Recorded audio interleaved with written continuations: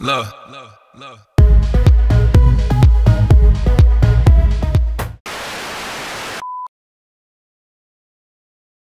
Yo, what's going on YouTube? Just JK and welcome back to my channel for another GTA 5 video. And in today's video we're going to be customizing and reviewing the currently unreleased Ubermacht Zion Classic. This is going to be in the Sports Classics category and it's going to cost you $812,000. So it's a tiny bit on the expensive side, but at least it's not breaking the $1 million barrier. And it looks awesome. Old school BMW. What can go wrong? Really, what can go wrong? And it does look pretty fucking sweet. So, without any further ado, let's crack on with 100% body armor to start this build. Then race brakes. Then we've got the bumper, front bumper. So we've got some nice additional options. We've got the primary painted, and then we've got the street painted, the tuner, then the painted tuner. Then we've got the drift, and we've got the painted drift. So not much in the way of obviously different options, because these two are the same. They're just, you know, a primary version and a secondary version of it. So I actually like the drift bumper. I think that looks awesome, so I'm going to go with the primary drift bumper. Then we've got the rear, so we've got the primary stock, the tuner, and we've got the painted one. And it's got to be that. It's got to be the one. The tuner painted. So we're going to grab that bad boy. Then we've got the chassis. We've got the street cage. We've got the sports cage. And we've got the racing cage. So the street cage, obviously, is just a half cage. Then we've got a sports cage, which is a full cage. And the racing cage is also a full cage, but we get pads on the cage. Not a massive fan of the pads. I think it's a bit overkill, so I don't know. I might actually have the street cage, man. I think that looks cool. You know, I think when we go to the extent of having a full cage in a car like this is a little bit overkill, and I think a half cage actually looks a little bit nicer. So next we've got the engine. We're going to get the level 4 engine upgrade. Then we've got the exhausts. Some nice additions for the exhausts. So we can jewel it up, and we can chrome tip it. We can titanium tip it. We can carbon tip it, or we can get the aluminium tips. It's got to be titanium all the way.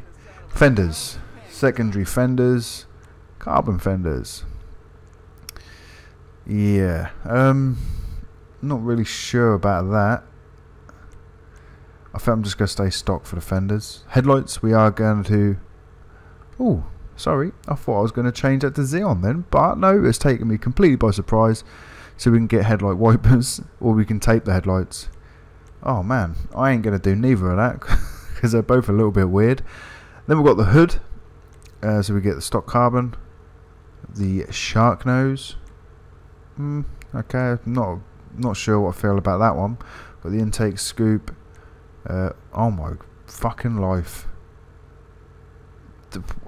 What? What? I don't think I've ever seen a Beamer with a big triple intake big block. Wow, that took me by surprise completely. Didn't think that was going to be there.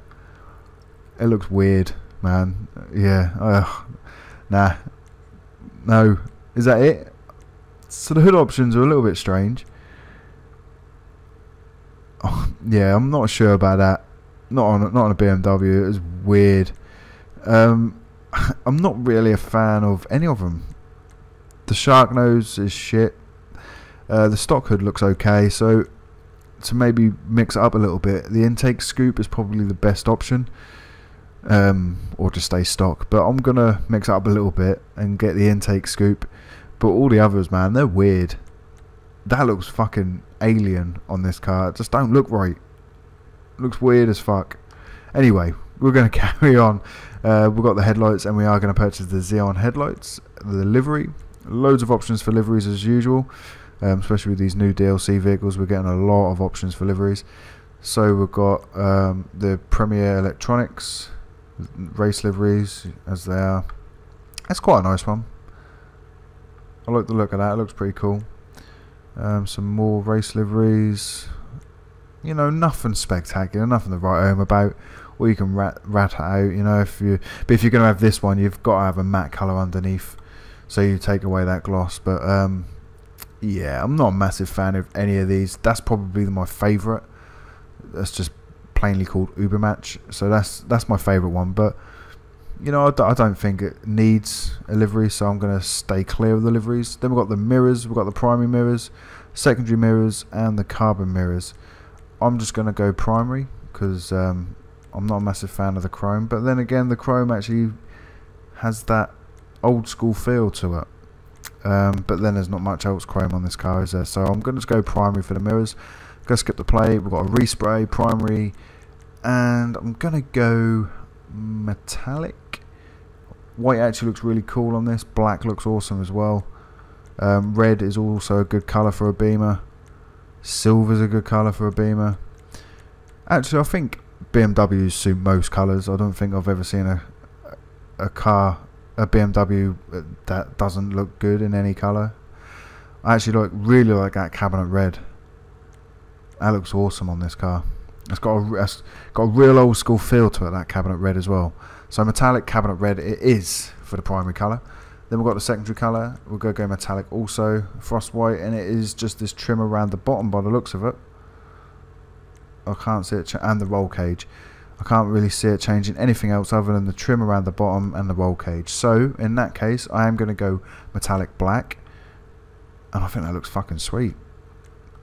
Definitely, really liking the look of it. Roof. So we've got an antenna. We can get roof luggage. Not sure why. Then we've got the roof spoiler, but it's a spoiler that doesn't add traction. Then we've got a secondary, and then we've got louvers. I actually really like the louvers on this, man, to be honest. Out of all of them, I really like the louvers, so I'm going to go window louvers for the roof, strangely enough. Next we've got the side skirts, so quite a few options for skirts. We've got a painted trim, the extended. Ooh, I like the extended, that looks cool. And then a performance skirt.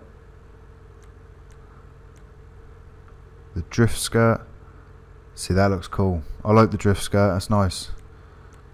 It goes with the front bumper, so that's the one I'm going to go with, is the drift skirt, and it's the primary colour. So it's all gravy, baby. Next we've got the spoiler, so we can get a ducktail and the carbon ducktail. We can get some trunk luggage. What the fuck? Oh man, the primary street spoiler actually looks really good. I like the look of that. Really digging the look of that. Even the primary performance spoiler looks good. Really like the look of that too. I'm not sure what one I like better. I think maybe the primary street spoiler looks a little bit nicer, only just because it's a little bit lower. And I think with them window louvers, I don't know. So yeah, I actually like the performance spoiler and also the street spoiler. They're both really good. They're actually all really good, with the exception of the trunk luggage. That's a bit weird, but the ducktail looks good. Oh man, I think I'm gonna go with the street spoiler. Keep it a little bit more subtle.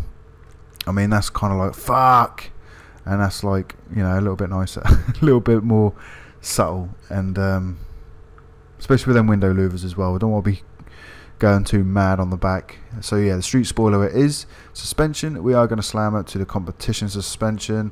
Transmission, we're going to get a super transmission and turbo tuner. And then the wheels, I don't think I want to change these wheels, to be honest. They look awesome. The stock wheels look really good. They suit the car really nicely, and I don't think there's any aftermarket wheels in this category or any of the categories which are going to look nicer. So I'm going to stay stock for the wheels. But to finish off the build, we are going to go to light smoke, as always, for the window tint. Then we're going to go out onto the streets and see what this bad boy looks like in the sunlight of Los Santos, the Ubermacht Zion Classic. And I'm loving the look of this. This is one of my favourites so far that I've customised and done a review on. Definitely, man. Between this and I think maybe the Hellfire, they're my two top favourites so far. This looks awesome though, the Zion Classic. I actually really like the look of this. Customizations on it is pretty sweet too. you can actually customize it enough for it to be unique. And it's in the sports classic category, like I've already said. It actually feels pretty quick. You can see how much speed it's picking up there. So this is definitely going to be a fast sports classic car, which is awesome. I'm not sure if it will be, you know, top dog, but it's definitely going to be competitive. It feels real quick in a straight line.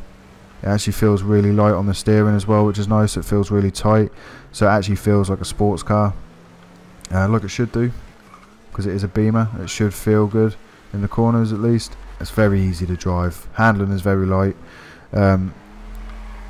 Like, yeah, I mean, you can just see I'm full throttle around them corners, and it's just holding in there. And the little taps of the analog stick, the steering just feels really tight, and it's definitely going to be very fast in a straight line. So I'm well happy with the way this car is, man. It looks awesome. Customizations are really good. It actually drives really nicely, which is obviously a massive plus. And for the price of $812,000, I'm definitely going to be buying this, man, in online, 100%. When this is released, I'm going to get onto my online account and I'm actually going to purchase this, because I actually really like this. I like the Sentinel Classic, but I think I like the Zion Classic a little bit better. It just looks a little bit more sporty, a little bit more classy. I don't know, just a little bit more old school. I just really like the look of it. So this is obviously just my opinion. I just really like the look of this car. Some people might fucking hate it, but I really like it. And this is definitely going to be a win and a purchase from me. So on that note, I felt I'm going to end the video there. Hope you guys did enjoy. If you did, please hit that like button. If you haven't already, why not subscribe to my YouTube channel for more GTA 5 videos like this. And until next time, guys, I'm out. Adios.